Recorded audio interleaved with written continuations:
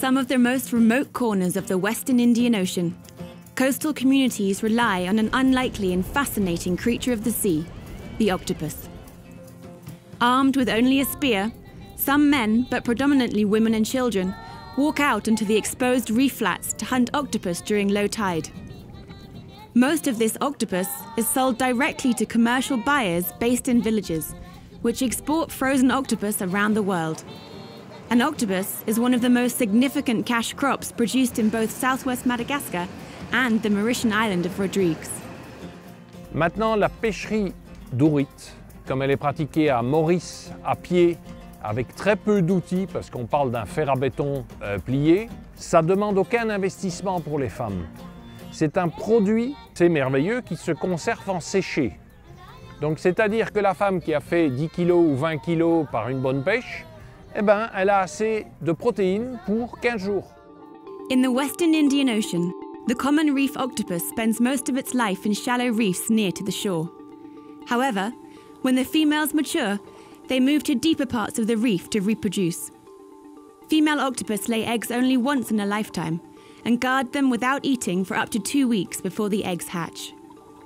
Octopus are one of the fastest growing marine animals, so even short-term octopus fishing bans can allow populations to recover and result in bigger catches and more money for fishers in as little as 2 months.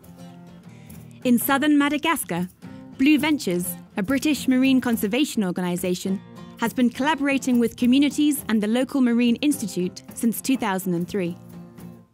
Today we talk about the gleaning octopus. It's a gleaning octopus is someone walking in the flat reef, and they walk it slowly with the spear, and they see the hole around the little piece of a rock around there, and they will be stick under that hole and twist it until they feel the octopus grab in the spear, and the tentacle will be come out.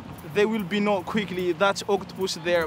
In 2006, Felungieke, a community-run marine protected area, was formed when a collection of 25 villages along the southwest coast of Madagascar decided to take responsibility for protecting the marine environment on which they depend. Through this collective effort, communities also developed local laws called DINA to help them establish rules to manage these closures. Il faut renforcer le DIN qui est au niveau de village. On pourrait éventuellement le renforcer au niveau des Fouctanes ou également le remonter au niveau des communes ou au niveau du district et finalement au niveau de la région. Zany hoe ny réserve na dia hoe tsisy zavatra hoe azo kianina momba ny fanatanterahana ny réserve fa amin'ny collecteur ihany zany momba fiangaviana fiarahamiasa ny an'ireo mpanjony ireo. Zay no andraikitra faritra mijery ny fiainan'ny vahoaka ary mijery hoe tena zava-dehibe ny réserve. Nanomboka tamin'io expérience natao tany Antavadoko io dia niara-nanaiky ny fanjakana zany sy ny ACCM moa zany niaraka tamin'ny Bonaventure hoe mety raha asina fermeture au niveau régional. The results show that the closures are really working. On average, fishers catch nearly twice as much octopus in the month following a closure, which doubles fisher income. Taloha naniriky fia hory teo nisy tsy nisy nzay e fa nany zao no nampisy Bonaventure toa Antavadoko toa ça fait ny raha nzikay mitombo ary mihamaro en plus zay koa ny réserve koa la tsy nisy ty réserve ka naka fara mandimby reo tsy nahatratsy raha fa nampisy réserve eo atsatsiran'zay raha eo. Na tsatsera premier Antavadoko milokany orita eo tena nisy marina ka lailay avao hanakanio avao réserve eo mba hisy avao sananjo réserve io mba anovy tarana ay afara. In 2008, 5 fishermen from the Mauritian island of Rodrigues came to Madagascar to learn more about the closures. A lot of the data that was collected in Rodrigues shows that the stock has seriously been depleted. We assessed the catches with the fishermen by training them, and the catches show that most of the females that get caught are actually under the age of first maturity. If they're not sufficiently large and old enough to reproduce, the stocks tend to crash. Les autorités locales prévoient la fermeture de la pêche à l'ourite pendant 2 mois à Rodrigue. Une mesure qui prendra effet à partir du 1er. The government of Rodrigues, inspired by the Malagasy government's 6-week octopus fishing ban, began planning a closure of its own with support from the European Union. Octopus fishing was halted across the entire island of Rodrigues for 2 months, from August to October 2012. So I'm Giovanni Raffin. I work for Shores Rodrigues, which is a marine research, training and education center. And regarding the octopus closure, I think it's a very important project for Rodrigues.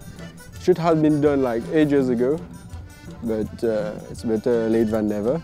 If we continue fishing like this with octopus, we had about 14,000 people who earn their life from fishing octopus, and it's decreasing very, very rapidly.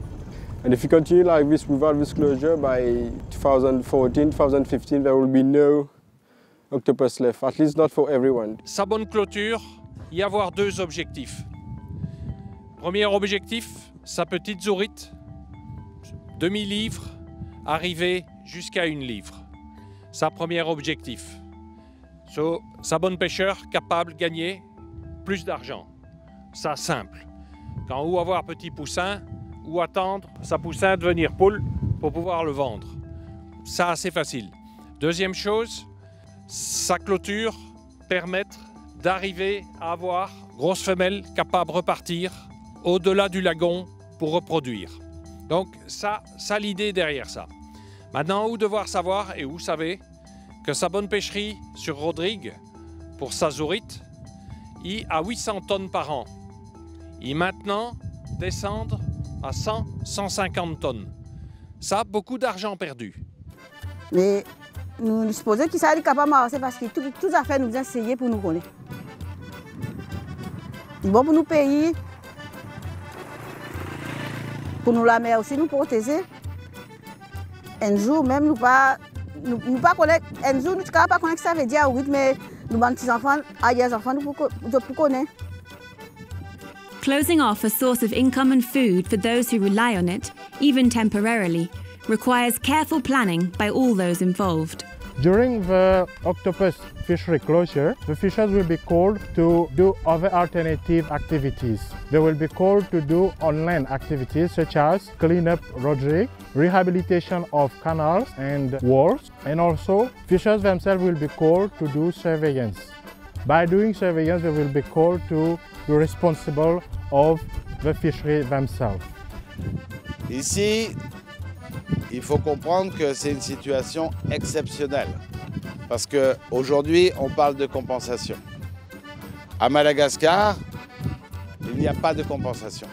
Les pêcheurs ont décidé eux-mêmes de fermer sans compensation. Et Madagascar, ce n'est pas un pays riche. Madagascar, c'est un pays pauvre. Another potential problem is that sometimes fishers don't want to obey the rules. Poaching during closure periods can dramatically reduce opening day catches, and community support must be strong in order to prevent this. Le travail consiste à faire de la conservation.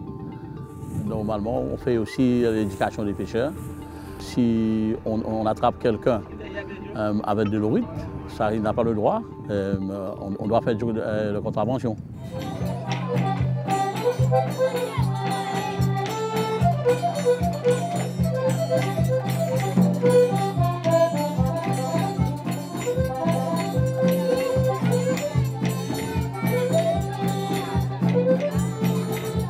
In Rodrigues, total weekly catch was doubled on reopening, with some fishers landing 60 kilograms on a single day.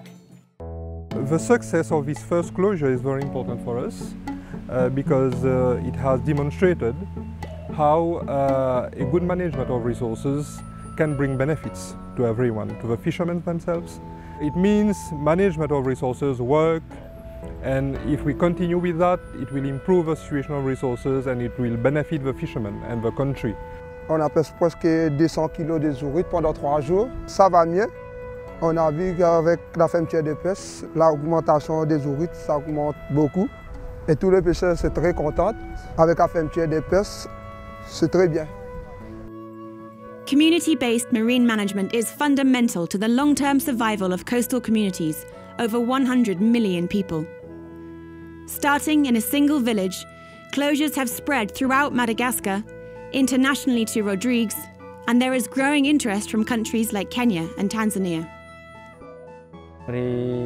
Irina tokoa zany zay fahaizan'le olo mitantana zay ary magnaraka koa zany ny mba hitomboany ny olo zay magnodidy mivelo agnaty rieky abiaby hitantana ny harena sy ny faritra misy azy mba afahana mba hitsinjovana ny taranaka afara sy mba hisiany fampandrosoa maharitra ihany koa satria rehefa ny tontolo iainana voaro tsy misahira ny tandriaky mahita velomam-po mitombo koa ny vokatra azo dia mitombo ny faripahanana zay vahoaka zay ao anatiny. Zay angamba no azoko ambara dia misaotra.